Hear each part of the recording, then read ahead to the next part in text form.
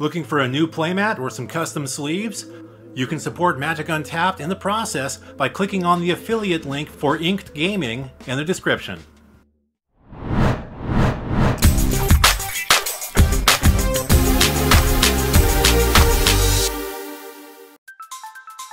The 45th expansion in Magic the Gathering history, the 301 card Shadowmoor set, came out on May 2nd, 2008. The set takes the light and bright atmosphere of the game's previous two sets, Lawren and Morningtide, and turns them dark and twisted as the second half of the Lorwyn Shadowmoor Mega Block takes things over. The story of Shadowmoor can, conveniently enough, be read in the Shadowmoor book, edited by Philip Athens and Susan J. Morris. And unlike most Magic the Gathering books, this one is not a novel. Rather, it's an anthology that includes a novella that tells the set story, as well as a series of short stories based around the world of Shadowmoor. And now for something completely different.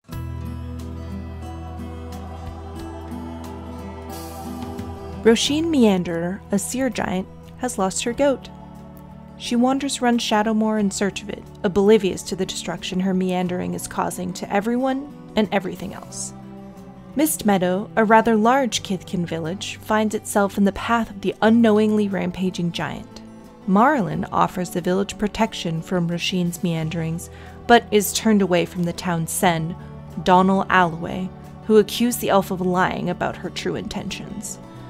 Alloway then tasks the Kithkin scout by the name of Jack Cheerdag to steal an item of Roisin's as to steer her away from Mist Meadow. Along the way, Jack faces many of Shadowmoor's dangers, including sinister scarecrows, aggressive cinders, formerly Lorwyn's flamekin, and a Morrow gang led by the pirate Captain Sig and his strange non-Shadowmoorish first mate, Brigid. After a fierce battle between the scout and the band of pirates, Brigid breaks rank and offers assistance to Jack by way of her magical bow, which bestows the power of flight, allowing him to escape the fray without further harm as he resumes his pursuit of Roisin Meanderer. Brigid, meanwhile, departs from Sig's band of pirates to return to Kithkin life, but crosses paths with Marlin along the way. The two converse, remembering one another from the old world, and the Kithkin promises to assist the elf by doing all she can to help Jack become hero of Mist Meadow. Marlin then tasks her two Vendilion fairies, Visa and Ileona, with finding and assisting Jack with his mission. The fairies succeed in rendezvousing with Jack just as he is about to approach the unsuspecting Roisin.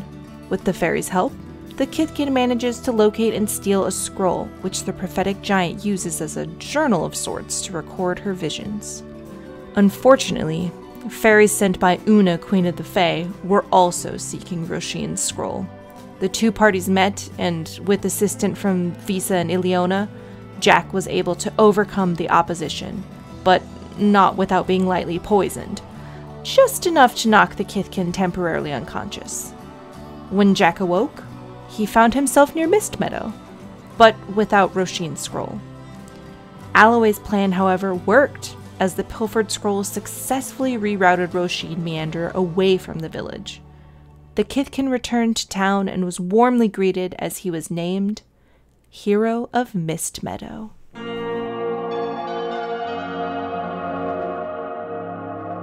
Five Kithkin brothers, Wander, Might, Kind, Clever, and Hero, each decide to depart from the safety of their Kithkin village and to see the world around them.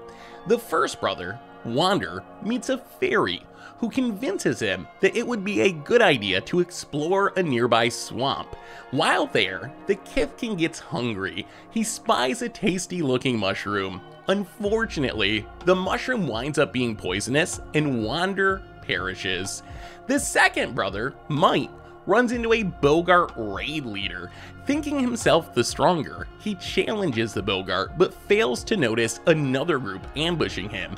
He, too, perishes. The healer, Kind, finds a marrow on death's door. He saves the merfolk's life by performing surgery. Unfortunately, upon recovery, the marrow slits the healer's throat. The fourth brother, Clever, meets a tree folk at a high crossing, only to find that he could only cross the bridge if he could solve the tree folk's riddle. Clever succeeds and is granted passage, only to fall to his death, the bridge being nothing more than an illusion. The fifth and final brother, Hero, departs from his home to seek revenge for the demise of his kin. He manages to punish the very ones who led his brothers to their deaths, only to be fatally crushed by a wandering giant who simply never saw the much smaller creature. Shortly thereafter, and with the brothers' village without its 5 mightiest defenders, a group of cinders invaded and burnt the town to the ground. The moral: never leave home.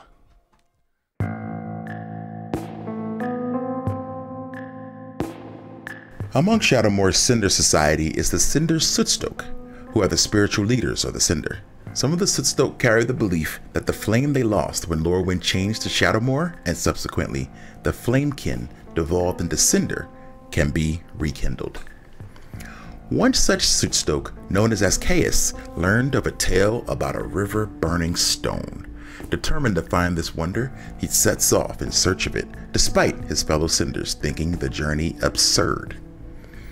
After a harrowing and dangerous journey, Ascaeus finally found what he was looking for, deep underground. As he gazed at the molten river, Ascaeus bellowed a joyous laugh. So loud was his laughter, though, that the cave in which he was standing collapsed, cutting off his way back to the surface. An optimist, the Sootstoke embraced the river of fire rather than finding despair in being trapped underground with it, assuming that eventually he will find his way back to the surface so that he may pass the flame to others.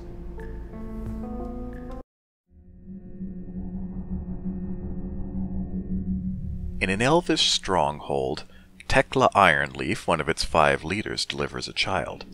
But this child, a boy named Joram, is not like the rest, as he is born with no horns and the mark of the raven on his cheek.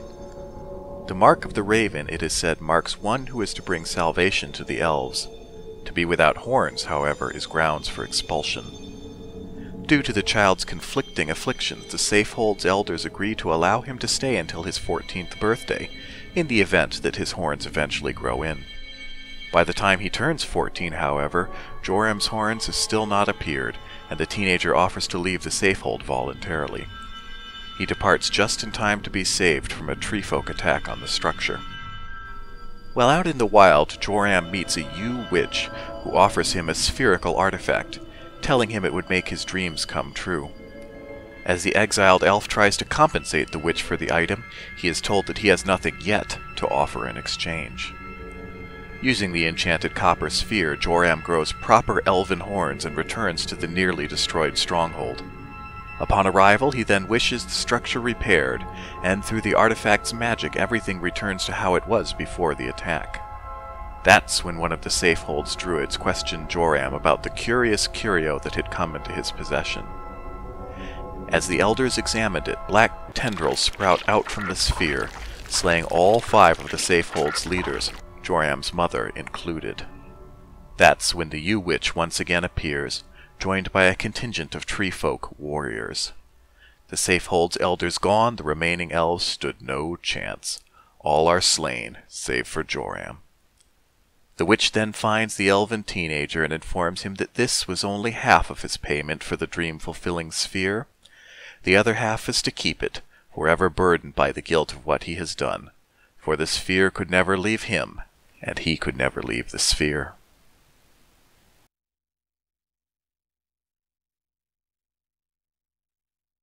Meme is strange. Even by boggart standards, she's considered by most to be about 3 degrees off of normal. Well, normal for a boggart. Slender and smooth-faced, she was always the subject to the other boggarts' pranks. She remembers how her mother was slain while fighting a gang brute. And she's had to run from the lackeys of Geg, a boggart soul-eating shaman who saw her as prey. One day, she decides to leave her boggart home in search of some dreadful creatures known as elves. Along the journey, she faces many of Shadowmoor's perils, but soon enough, the truth becomes apparent. Meme was no boggart at all. She was, in fact, an orphaned elf girl, whom a boggart mother had taken in and raised. Geg's sons eventually catch up to Meme, but are soon met and struck down by elves. Afterward, Meme and her elven saviors look at one another. Then the girl turns around and disappears.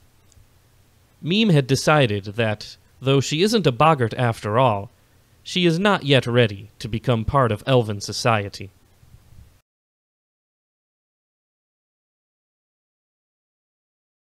A boggart named Yasko is on a raid along with 2 others of his kind. While out, he hears a terrifying shriek and soon after finds 2 mates dead, presumably killed by a banshee. Very soon thereafter, he meets an elvish warrior. She introduces herself as Vela, and she tells him that she is out to avenge her parents' death. Meanwhile, in the background, 2 fairies, one a Druid and the other a Scion, are conversing.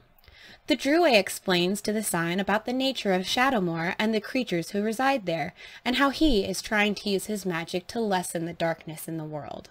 The Druid conjures up a spell that sends black magic geysering up so it can be sent elsewhere, only for it all to come tumbling back down instead, slaying some nearby bogarts and attracting a banshee in the process. Meanwhile, Yasko and Vela go in search of the banshee who had slain their friends and family respectively.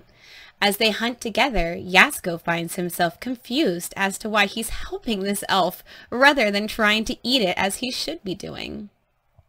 Ultimately, though, they find their target. Before they can strike it down, however, the banshee wails at Vela. The elf's life flashes before her eyes, and then she falls to the ground, unconscious. The banshee turns to Yasko. Instead of wailing, however, it speaks. Yasko learns that he is not a boggart as he believes himself to be. Rather, he's a Takaran, a ghost appearing as a living creature, and that he belongs to her for the purpose of luring her new victims. In the meantime, the Druid is being called to Una, Queen of the Fae, but he refuses to heed the call. He's focused on trying yet again to exhume darkness from Shadowmoor despite the impossibility to do so. The Scion urges him to go, but, again, he refuses. Before he can finish another incantation, however, the Scion slays him upon Una's order for failing to comply. Back with Yasko and the Banshee, Vela awakens, saved by the herb she wears in memory of her late parents. She plays witness to the conversation between the ghoul and the boggart. With the Banshee distracted, the elf gets up and does her in. She then says farewell to Yasko as the boggart fades from existence, the Banshee's hold on his soul no longer there. Vela then returns home, satisfied. As for the fairies, the Scion reports back to Una about the goings-on with the Druid and about the naming of a new one. And Una thinks to herself that this cycle will forever repeat in accordance with her own schemes.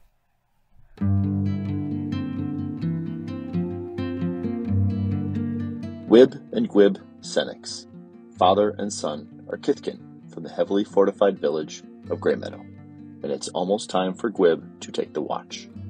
Just before he does, the pair meet Dagup, an elderly, one-eyed Kithkin, who tells them a tale about a failed expedition upriver in which a group of Kithkin had climbed a tall hill that would then come to life and slay all but himself, though not before taking one of his eyes and most of one of his ears. The hill, it turns out, was a tentacled beast known as the Isleback Spawn. During his first watch, the young Gwib spies a dark shape in the water. He thinks back to the story the one-eyed Kithkin had shared with he and his father. Unable to get the image out of his head, he begins to think heavily on the horrors of the spawn. The youth's connection to the Mind Weft, the mental web that connects all Kithkin, causes paranoia, horror and panic to spread across the village, and its soldiers soon break rank, firing their weapons into the dark mist that has settled around the village. Time passes, and the mist soon vanishes, revealing no enemy in sight. The mind whiffs stabilizes, and calm once again settles on the village. The elders decide to build yet another wall around the town. Meanwhile, in the river, a large school of dark-scaled, razor-mouthed fish slowly swim away.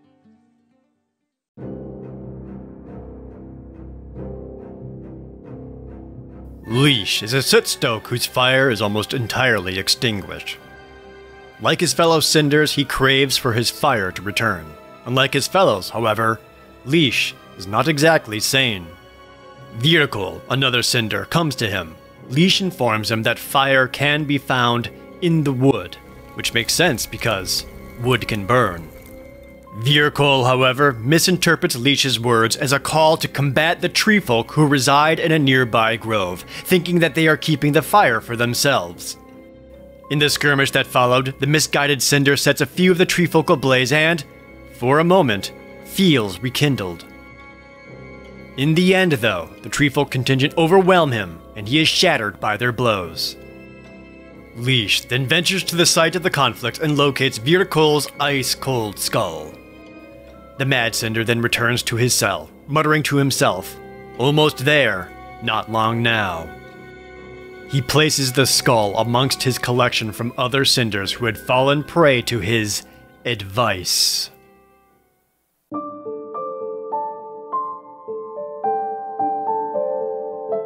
This story takes place in the Safehold of Dusklight.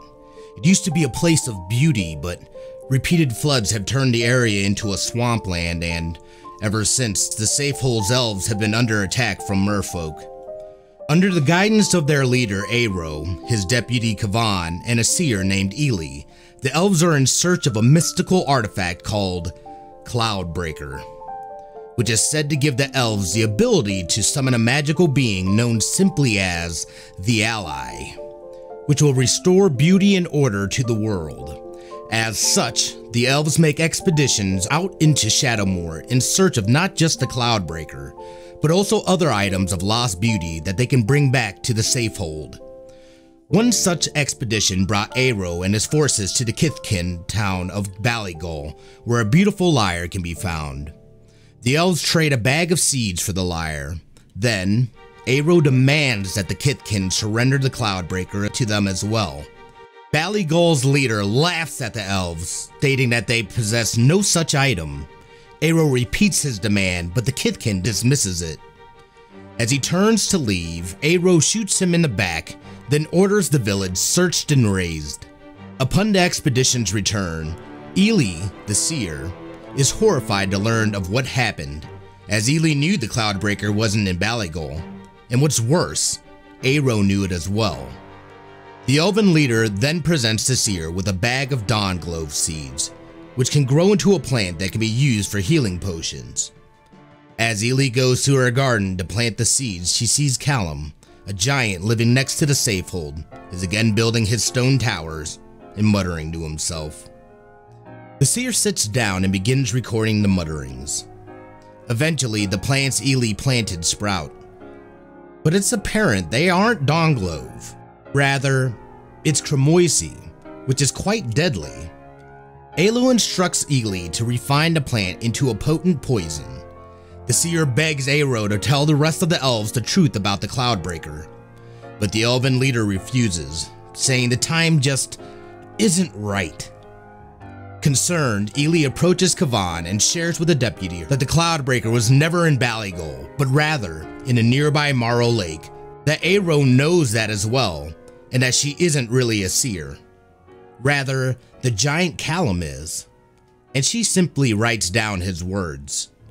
That night, during a Morrow raid on the Safehold that kills a dozen elves, Ely has a vision.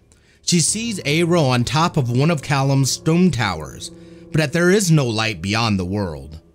No ally that can be summoned by the Cloudbreaker, but that the journey to find the artifact gives the elves hope and purpose. After the Morrow attack, Aero and Kavan set out to retrieve the Cloudbreaker from the lake. The elven leader pours the entirety of the extremely poisonous Cremoisi extract into the lake, and soon enough, the lake is riddled with the marrow corpses. As soon as the poison dissipates and the water is again safe, the elves swim in and retrieve a submerged chest which contained a single rag-wrapped item. Callum arrives, enraged about the now poisoned river that flows out of the lake. The elves flee, but leave the chest behind. The giant, seeing the chest empty, howls in frustration. He turns towards the elves as they make their escape, saying under his breath that dark things of the world are coming. Back in the stronghold, Kavan confronts Aero about knowing about the Cloudbreaker the entire time. The elven leader retorts, explaining to his deputy that it was the hope of the artifact that gave his people's lives meaning, and now that he holds it, that hope is even more real. Kavan, however, tells Aero that he has gone too far this time before strangling him to death. Ely then departs from the safehold, which shortly thereafter is attacked by more denizens of Shadowmoor. Outside of its walls, she runs into Kavan. He tells her about the Cloudbreaker, showing her the artifact. He tells her that the elves have fallen from grace, and in their quest to preserve beauty, afflicted the world with some true horrors, and that Aeroy, through his actions, made the elves just as dark as the rest of Shadowmoor. Kavan then explains that he refuses to use Cloudbreaker to bring the elves salvation, as he sees it, they are no longer worthy of it. The elf then confesses his love to Ely, after which the seer asks him if they should cast the artifact back into the lake, and continue the lie of their late leader. As the safe hold of Dusklight burns in the distance, Kavan kisses Ely, then drives his dagger into her stomach, killing her before climbing onto his mount and riding into the darkness, alone. This ends the story, well, stories, of Shadowmoor. The main story will continue in the next chapter, Eventide, but until then, let's talk a bit about Shadowmoor as a Magic the Gathering set. Take notes, nerd! Shadowmoor takes place, technically speaking, on the same plane as Lorwyn. I say technically because it's a reflection of the plane of Lorwyn. Think of it as a sort of alternate universe sort of thing. A what? An alternate universe. And that reflection concept carried over to the cards themselves. For example, while Lorwyn has a sub-theme involving +1/+1 counters, Shadowmoor instead uses -1/-1 counters. Additionally, while Lorwyn has very few multicolored cards, Shadowmoor has many. Furthermore, while the races found in Lorwyn also appear in Shadowmoor, they've all been color shifted as to show the races change from day to night. Flamekin, Mono Red, and Lauren become known as Cinders and, instead, became Black-Red. Elves went from Green-Black to Green-White. Giants, Red-White to Red-Green. Goblins went from Black-Red to Red-Green. Kithkin changed from White-Green to White-Blue. And Merfolk from White-Blue to Blue-Black. But Shadowmoor also brought with it its own identifiers as this set it further apart from the first half of the overall Lorwyn Shadowmoor Mega Block. One such identifier was the use of hybrid mana, something the Lorwyn mini block did not have at all. How much hybrid could we have? That was the question. The answer was close to 50%. It's funny in retrospect, looking back, I think 50 was too high, but like I think we would have been happier if it had been like 30, maybe a third of the set was with hybrid. Part of the way in, we realized that some of the color pairings were going to be harder to design hybrid for than others. And I think that that's where we might have started kicking ourselves for aiming for that 50% mark. The set also introduced a creature type, not just new to the Mega Block, but, technically, to the game of Magic overall, Scarecrows. Retroactively, the card Scarecrow from The Dark received the Scarecrowed creature type as well. Additionally, Shadowmoor introduced 3 new mechanics. Conspire, which gives you the option of tapping 2 creatures you control that share a color with the spell being cast. If you do, you get to create a copy of that spell. Persist, which cares about -1/-1 counters. If a creature with Persist goes to the graveyard and it did not have a -1/-1 counter on it at the time, it returns to play with a -1/-1 counter. And Wither, which deals damage to creatures by way of -1/-1 counters rather than with traditional points of damage that go away at the end of the turn. Shadowmoor also introduced something both different and new, the Untapped symbol. One of the things I'd said to the team was I really liked the idea of mirror imaging. Like, I liked the idea that the things you saw in the Lorwyn version had their mirror versions in the Shadowmoor version. So Untapped's a really good case study of something that seems very simple on its face and ends up being very complex in play. The problem we ran into, we had a couple problems with Untapped. One was, if you look at the Untapped symbol, it was literally the tap symbol, I think, rotated 180 degrees, and then everything that was white was black, and everything that was black was white. It was a, negative image of it. But even though it was upside down and a negative image of it, people just saw it as the tap symbol. And so people would play it wrong. And then the second problem we ran into is just the mind state of knowing that this thing that's tapped could become untapped was really hard for people to wrap their brains around. Very confusing.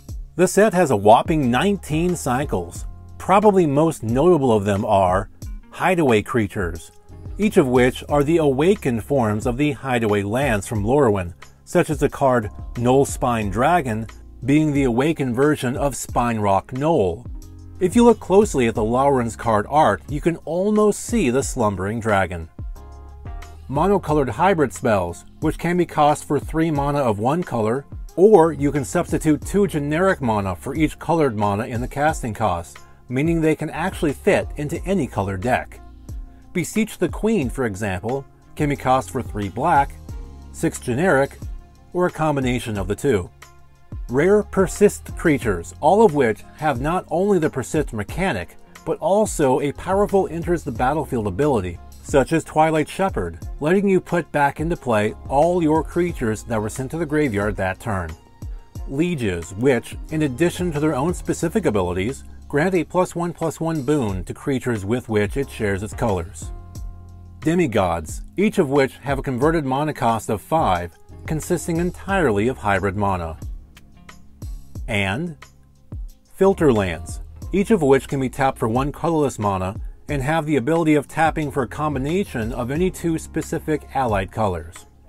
The Filter Land Graven Cairns, by the way, is actually a reprint as it made its debut in the set Future Sight 3 sets earlier. In addition, Shadowmoor had a number of cards that were, essentially, darker reflections of cards found in the world of Lorwyn, with examples being Incremental Blight, which is a reflection of the card Incremental Growth, Hollow Sage, which is a reflection of Fallow Sage, and Rise the Redeemed, which is a reflection of Rise the Exiled. As far as notable cards, Shadowmoor definitely had its fair share, starting with Kitchen Finks, a hard-to-kill persist card that does a very good job at shutting down aggressive decks. Can we talk a little bit about the making of Kitchen Finks? Heather's Chipmunk? Heather's Chipmunk, yes. Why is it Heather's Chipmunk? It is Heather's Chipmunk because when we were back in New Hampshire, we had a chipmunk that lived in a hole in our yard. And at one point, Heather says to me, Heather's my wife, she says, "Will you make a card for me if you're going to make all these cards?" And I said, I could probably sneak one into the set. She says, "I want one based on that chipmunk in the yard." And I think it went through all of design with the name Heather's Chipmunk. Because I remember it kept getting kind of funny side eyes when people that weren't familiar with the backstory would see this card called Heather's Chipmunk. Who is this Heather and why does she have a chipmunk? Fairy Macabre, which is a rather good sideboard card against graveyard strategies that can fit into basically any sort of deck. Painter's Servant, a powerful card in Legacy that can set up a nearly auto win when paired with a Tempest card, Grindstone. Reflecting Pool, an already powerful card from Tempest that, roughly 11 years after its debut, finally got a reprint. By the way, for some reason, the foil version of this card was printed with a white mana symbol as a watermark behind the rules text. Weird. Runed Halo, the first Magic card to ever grant protection to a player rather than a permanent. Savor the Moment, the lowest costed free turn spell since Time Walk was printed in the game's original set. though at the detriment of skipping your next untap step. Swans of Bryn Argal, which is used in some combo decks to draw a large amount of cards which can then be turned into damage by way of combo pieces such as Seismic Assault or Chain of Plasma. Wheel of Sun and Moon, which is good at disrupting mill and graveyard strategies. And Vexing Shusher, a strong legacy sideboard card that can really frustrate control decks. And finally, the set's pre-release card is an alternate art, foil version of Demigod of Revenge. And its promotional release card is a special foil edition of that rather good legacy sideboard staple, Vexing Shusher. I am vexed. Shh. Vexed. So what are your thoughts on Shadowmoor? Are you a fan? Either way, let us know your thoughts in the comments section below. And please support Magic Untapped by subscribing to the channel here on YouTube and pop a buck in our tip jar on Patreon. Thank you for watching.